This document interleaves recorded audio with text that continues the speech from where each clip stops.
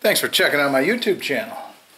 I signed a deal with Broadband TV, and a lot more people are checking out my channel now. It's growing faster. Let's see here. See right here, subscribers. I got 1,850. And I'm getting about 4,000 more total views every day. So people are finding my channel and they're checking it out. I attribute that sudden increase in people watching my videos to a deal that I signed with Broadband TV, which has been really good. Broadband has software that they enable me to use that helps me put together meta tags, and it's good stuff. I would recommend it, actually. So anyway, back to the topic at hand, which is my YouTube channel's growing. I've got a controversy. I've had it for a few years now. Let's look at this together. My most popular video was uploaded almost 3 years ago, and all these others get a few views, or sometimes a lot of views, but this one gets the most views, 750,000. And what this is about, let me kill the sound here. Come on, sound. There we go.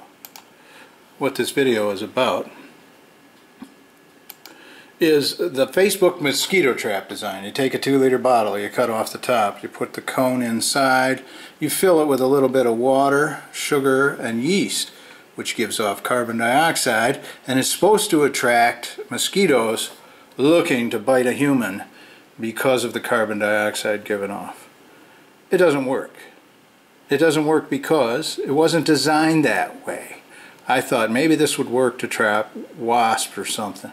So I made this trap and I took it way out in the woods. It was full of mosquitoes.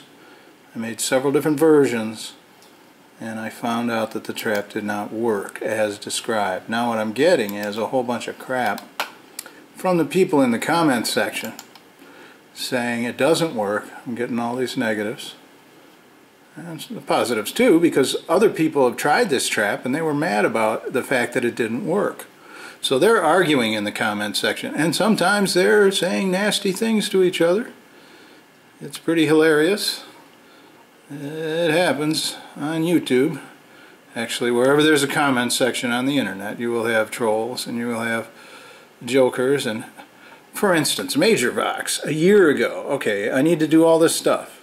Okay. And then we've got this guy commenting on Major Vox.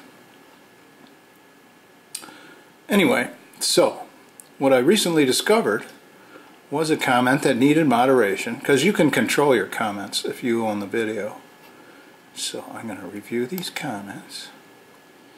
One of them I got a couple days ago from this guy, Sarath Jayakuru, in Sri Lanka, the inventor of the presidential award-winning mosquito trap in the year 2000, 17 years ago. This construction is perfect, but the design function is sadly misunderstood. Actually, this is not a trap to catch adult flying mosquitoes, which I think is impossible. The idea is to encourage them to lay eggs in the trap and destroy the larvae, and thus prevent exponential multiplication of this insect. Female adult would die in any case, but the potential generations are eliminated. For more details, please go to this article, which I did. I'll put it in the comments section so you can see it. Anyway, so I emailed him immediately. Thank you. You're the inventor. Thanks for shedding light on this controversial video. So now I've got explicit instructions from Mr. Jayakuru as to how this thing works. And I've got the equipment I need, which is 4 2-liter bottles of Pepsi. The Pepsi's going down the drain because I only paid 88 cents a bottle. And we have to jump on this with both feet. It's July 7th. I think we only have the rest of the summer if we're going to put 4 of these traps out. I'll modify each one slightly, but stay in the parameters of his suggestions, and then we'll see if it catches larvae, and if it does, can the larvae get out? This is probably going to take the rest of the summer, so I want to get started. Anyway, so if you're one of those detractors who are in my comment section stinking up the joint with your negativity. I'll tell you what I've always told everybody since I put up this video. Alright, you know how the trap works. You know how to put it together. You know that it catches mosquitoes. You swear up and down that it does. Put up or shut up. I want a video with flying mosquitoes inside that trap. I want some dead mosquitoes in the trap. I want mosquitoes, not flies, not fruit flies. I want you to prove to me that the trap works. There are enough cameras in the world that you can get a video or you can get a shot. I don't want any kind of nebulous pictures that I've been getting that shows proof. That's not proof. That's like blob squatch. Come on. You can zoom in, you can stabilize the camera, you can get it to work. I know you can. If the trap works, I'm sure you want to shut me up and make me eat my words, which I will do. Otherwise, you lose. Put up or shut up. That's my comment to you, you negative commenters. I ain't scared. Logic is on my side, and the inventor of this trap. So that's my take on this. Anyway, I'm happy that my channel is growing. I appreciate all you new subscribers.